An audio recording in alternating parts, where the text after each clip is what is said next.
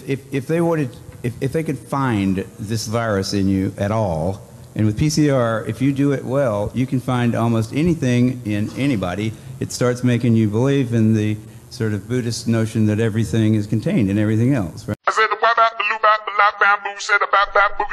It allows you to take a very minuscule amount of anything and make it measurable, and then talk about it in meetings and stuff like it is important.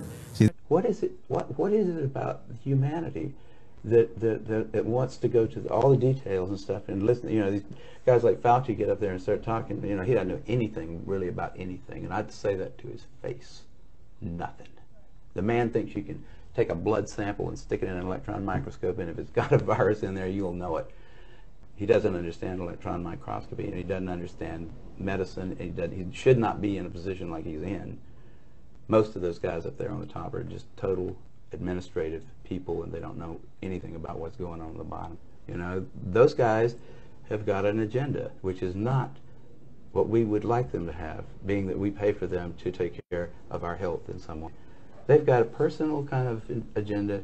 They make up their own rules as they go. They change them when they want to, and they smugly, like Tony Fauci, does not mind going on television in front of the people that pay his salary and lie directly into the camera. You can't expect the sheep to really respect the best and the brightest. They don't know the difference, really. I mean, I like humans. Don't get me wrong, but basically, the vast majority of them do not possess the ability to judge who is and who isn't a really good scientist.